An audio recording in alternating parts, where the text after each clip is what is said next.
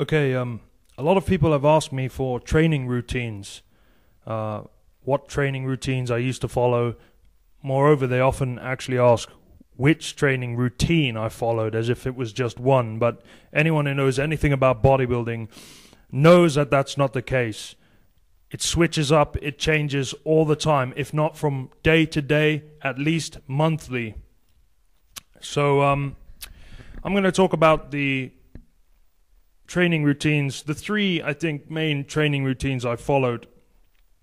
To begin with, I'll start with what I actually began doing when I very first started bodybuilding. I started doing full body training. And I loved bodybuilding so much. I was so excited by the prospect of growing and building my body and becoming the way I want to be, basically, that I would spend 3 to 4 hours in the gym. Literally 4 hours. The gym owner used to come upstairs and say, "Hey, Alan, you've been in here way too long." And he'd try and kick me out. It wasn't closing time, but he'd try and kick me out. And I'd be back the next day doing another 4 hours. And the next. And he'd say, "Man, you are nuts." And obviously I got that nonsense about how you'd lose muscle and everything. It's all in your mind. That's what I always say. To begin with, I could say maybe now it wouldn't be such a good idea at this stage to do 4 hours a day. But to begin with, my body absolutely thrived on full body training. It grew so quickly.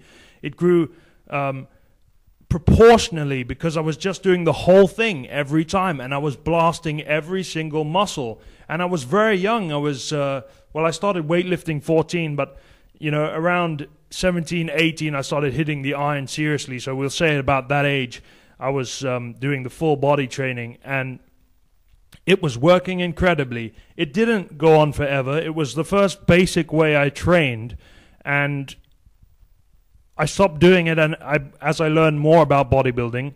But I also went back to it later, and I said, okay, for a month I'm going to be doing full body training. And invariably, full body training keeps you in the gym longer. So it can be 2.5 hours, 3 hours training. Forget that cortisol crap.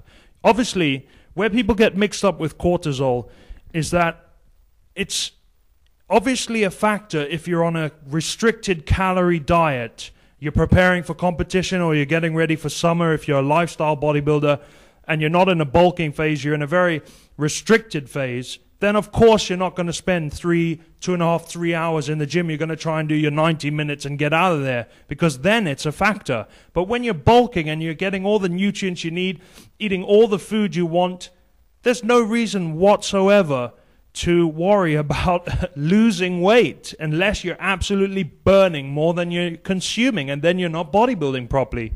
So that is something that I would do. Even now, I would advise to do full body training every now and again, where you hit the whole body. And then I never really stuck very much to that modern day bodybuilding principle, which is you train chest one day, back one day, arms the next day. But I did do it every now and again. What I found is in a natural body, you start to get lagging body parts if you do that.